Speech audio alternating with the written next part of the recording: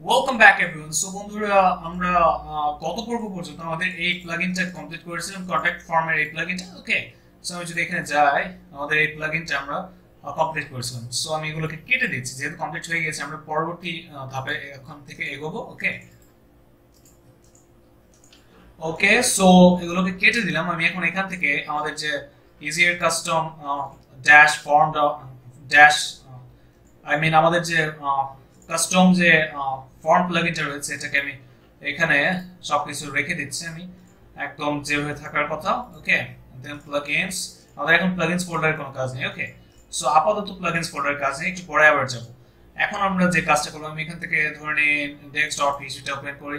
Sorry, এখান থেকে না, আমাদের আমি যদি সিম্পলি একটু লক্ষ্য করি বন্ধুরা, আমাদের একটু নিচের দিকে আসি, নিচের দিকে এসে ধরে নিন এটা index.php। ওকে, এটাকে ওপেন করলাম। ওকে, সো আজকে যে বিষয়টা দেখবো সেটা হচ্ছে আমাদের এখানে আমরা কমার্সটা কিভাবে ইনস্টল দিতে পারি। কমার্স ইনস্টল দেওয়ার জন্য আমি সিম্পলি প্রথমে যে কাজটা করব সেটা হলো গুগলে যাব। এরপর বন্ধুরা গুগলে গিয়ে google.com এ যাব, এন্ড দেন এখানে আমরা লিখবো woocommerce ডাউনলোড। ওকে, ডাউনলোড সিম্পলি আমি এখানে ক্লিক করছি। এরপর আমি ধরে নিন একদম এই যে প্রথম যে লিংকটা এখানে এইখানটাতে যাব। সো দেখতে পাচ্ছেন যে এটা চলে এসেছে। এরপর আমরা সিম্পলি এই যে এই WooCommerce বাই অটোমেটিক, এই যে এই লিংকটা wordpress.org/plugin/woocommerce। ওকে, এখানে এসে আমরা সিম্পলি ডাউনলোডে ক্লিক করব। অলরাইট, সো ডাউনলোডে ক্লিক করার পর বন্ধুরা দেখতে পাচ্ছেন যে ডাউনলোড কিন্তু হয়ে গেছে। ওকে, সো এখন আমরা সিম্পলি ডাউনলোডে ক্লিক করার পর আমাদেরকে এটাকে সেভ করতে বলছে। ডাউনলোড হয়নি, সেভ এখানে ওকে তে ক্লিক করার পর তারপর আমাদের এটা সেভ হবে। ওকে, সো সিম্পলি আমি ওকে তে ক্লিক করছি। ওকে বন্ধুরা, সো দেখতে পাচ্ছেন যে এটা ডাউনলোড হচ্ছে। আপনার ইন্টারনেট কানেকশনের উপর ডিপেন্ড করে এটা সময় নেবে। ওকে, সো এটা ডাউনলোড হচ্ছে।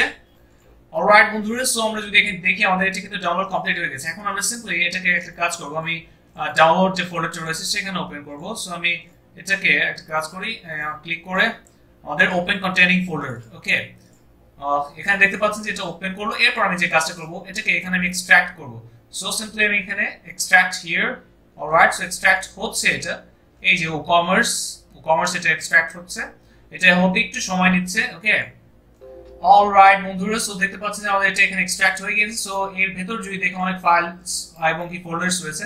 সো আমরা যে কাজটা করব, এই WooCommerce ফোল্ডারটাকে কপি করে আমরা যে কাজটা করব, আমি এটাকে কেটে দিচ্ছি। কেটে দিয়ে এখন আমি সিম্পলি আমাদের এই দিস পিসিতে যাব। এরপর আমাদের যে ওয়ার্ডপ্রেসে যেখানে ইনস্টল করা রয়েছে, ওকে, XAMPP, then AC Docs, and then আমাদের ই-কমার্স, এই যে easier_commerce theme, and then WP content। এরপর হচ্ছে আমরা যাব হচ্ছে প্লাগইনস থেকে আমরা দেখতে পাবো যে আমরা আমাদের যে প্লাগইনটা কাস্টম যে ফর্মের প্লাগইনটা সেটা কিন্তু এই যে এখানেই তৈরি করেছিলাম। ওকে, সো আমরা এইখানটাতে আমরা যে প্লাগইনস এর যে মেইন ফোল্ডারটা সেইখানটাতে আমরা যেটা কপি করে নিয়ে আসলাম WooCommerce সেটাকে এখানে পেস্ট করে দেব।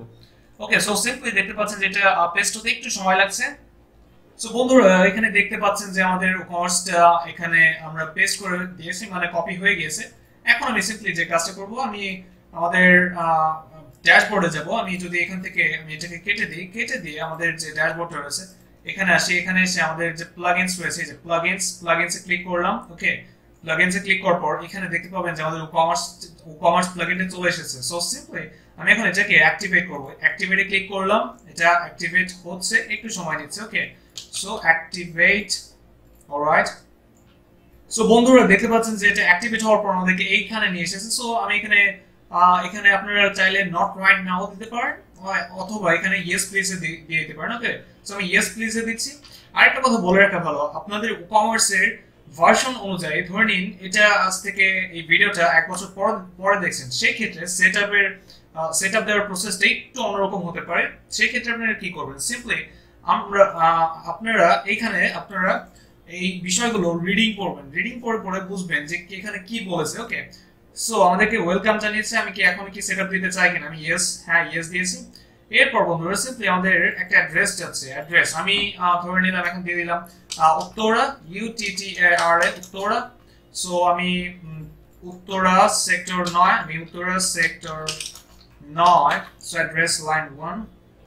এরপর সো হ্যাঁ, উত্তরা সেক্টর 9 আমি এটা দিয়ে দিচ্ছি। এরপর সেকেন্ড এটা অপশনাল, আমি অপশনাল রাখছি। এরপর আমরা এখানে যে কান্ট্রি থেকে এই করছি, আমি Bangladesh PNGLI TESH Bangladesh PNGLI TESH Bangladesh dash Dhaka. So আমি নিচের দিকে আসি, একটু নিচের দিকে, সো ঢাকা। এরপর সিটি আমি দিয়ে দিই ঢাকা। ঢাকা পোস্টাল কোড আমি সিটি উত্তরা দিলে হতো। আমি এখানে সিম্পলি একটা কাজ করি, আমাদের যে postal code of Uttara POSTL postal code of Uttara, so 1213। So আমি সিম্পলি এখানে দিয়ে দিচ্ছি 1213 মানে 1230। ওকে, সো এই যে দেখতে পাচ্ছেন।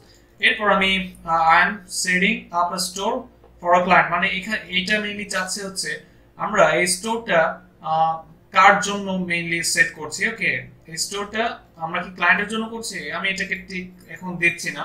ওকে, সো যেহেতু আমরা ক্লায়েন্টের জন্য করছি না, আমরা নিজেরা করব। সো এরপর আমি এটাকে কন্টিনিউ করব, এন্ড দেন এখানে আমাদেরকে WooCommerce একটা বিষয় যাচ্ছে, মানে কাউন্ট করবে কিনা তারা, আমাদেরকে ট্র্যাক করবে কিনা।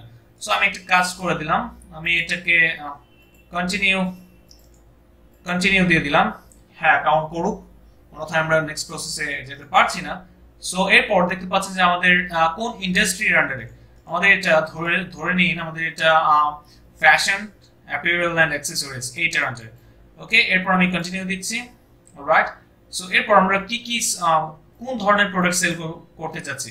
সো ফিজিক্যাল প্রোডাক্টস এবং কি downloadable products. So physical product বলতে কি, ফিজিক্যাল প্রোডাক্ট ধরুন আপনি একটা ল্যাপটপ কিনতে চাচ্ছেন, ল্যাপটপটা আপনার আপনাকে বাসায় গিয়ে ডেলিভারি দিতে হবে, তারপরে আপনি প্রোডাক্ট পাবেন, সেই প্রোডাক্টটা হচ্ছে ফিজিক্যাল প্রোডাক্ট। আর ডাউনলোডস এই বিষয়টা কি, এই বিষয়টা হচ্ছে ধরুন বিভিন্ন রকম সফটওয়্যার, বিভিন্ন রকম যে ইবুকস রয়েছে, এইসব বিষয়গুলোই হচ্ছে মেইনলি ডাউনলোডেবল প্রোডাক্টস। ওকে, সো এইখানে আরো আপনারা চাইলে দিতে পারেন যে সাবস্ক্রিপশন টাইপের কিনা কিংবা মেম্বারশিপ, অনেক কিছু রয়েছে। সো আমি এত কিছু দিচ্ছি না, জাস্ট ফিজিক্যাল এবং কি ডাউনলোডস এই দুটো। ওকে, এন্ড দেন আমি এখানে কন্টিনিউ ক্লিক করছি।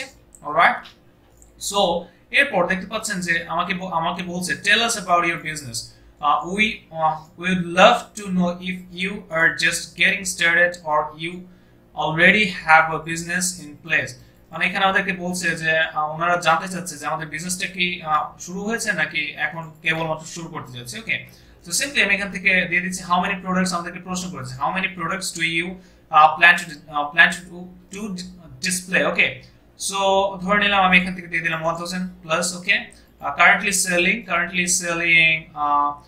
কোথাও না, আমি কারেন্টলি কোথাও সেল করছি না। সো আমি এখান থেকে নো দিয়ে দিচ্ছি, নো দিয়ে এরপর আমি নিচের দিকে আসছি, নিচের দিকে এসে আমাদের এই বিষয়গুলো মার্কেট অন ফেসবুক এই প্লাগইনস গুলো আমরা চাচ্ছি না। ওকে, আমি এগুলোকে ডিসেবল করে দিচ্ছি এখান থেকে, দেন আমি কন্টিনিউ ক্লিক করছি। ওকে, সো দেখতে পাচ্ছেন।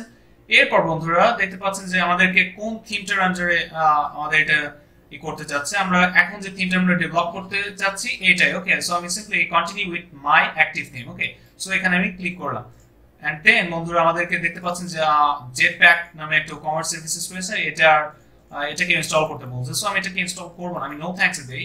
ওকে, সো সিম্পলি দেখতে পাচ্ছেন যে আমি সেটাকে ইনস্টল করিনি, এন্ড দেন দেখতে পাচ্ছেন যে আমাদের এটা ইউ আর অলমোস্ট দেয়ার, আমাদেরকে কমার্স বলছে যে হয়ে গেছে, এখন আমরা এখানে রয়েছি। সো পরবর্তী ধাপগুলোতে আমি কন্টিনিউ ক্লিক করছি। ওকে, সো এখানে দেখতে পাচ্ছেন যে এটা হচ্ছে কমার্সের ড্যাশবোর্ড, অনেক কিছু রয়েছে এখানে। সো এখন আমি সিম্পলি একটা কাজ করি, আমাদের যে প্লাগইন আমি এটাকে রিলোড দিই বন্ধুরা, রিলোড দিয়ে ওকে রিলোড দিলাম। এরপর বন্ধুরা এখন যদি আমি অ্যাপিয়ারেন্সে আমরা যদি প্লাগইনসে ক্লিক করি, দেখতে পাবো যে আমাদের কোন প্লাগইনস গুলো ইনস্টল করা হয়েছে। ওকে, দেখতে পাচ্ছেন যে আমাদের এই কয়েকটা প্লাগইনসই রয়েছে। ওকে, সো আমরা এখন যে কাজটা করব সেটা হলো আমাদের WooCommerce-এর অপশন কোনগুলো, এই যে WooCommerce হচ্ছে একটা মেইন, এবং কি আমরা যদি এখানে ক্লিক করি এর আন্ডারে অনেকগুলো অপশনস পাবো। এরপর আমাদের রয়েছে হচ্ছে প্রোডাক্টস, এখানে থেকে আমরা প্রোডাক্টস অ্যাড করতে পারবো। ওকে, এরপর আমাদের রয়েছে হচ্ছে অ্যানালিটিক্স। ওকে, সো এখান থেকে আমরা দেখতে পাবো যে কিরকম কি অর্ডার হয়েছে এক্সেট্রা, অনেক কিছু দেখতে পাচ্ছেন যে এখান থেকে আমাদেরকে অনেক কিছু, এই বিষয়গুলো আমরা দেখবো পরবর্তীতে, দেখবো ধীরে ধীরে, আর আপনারা এগুলো এমনিতেই বুঝে যাবেন। এরপর আমাদের মার্কেটিং এর আরেকটা বিষয় রয়েছে। সো এখানে দেখতে পাচ্ছেন যে আমাদের যে বিভিন্ন বিষয় আমাদের WooCommerce থেকে রিকমেন্ড করছে, যেমন অটোমেটো, মানে WooCommerce এর যে আরো যে থার্ড পার্টি প্লাগইন রয়েছে সেগুলো। মানে কমার্সের ফাংশনালিটি আরো এক্সটেন্ড করার জন্য যেসব বিষয়গুলো রয়েছে সেগুলো।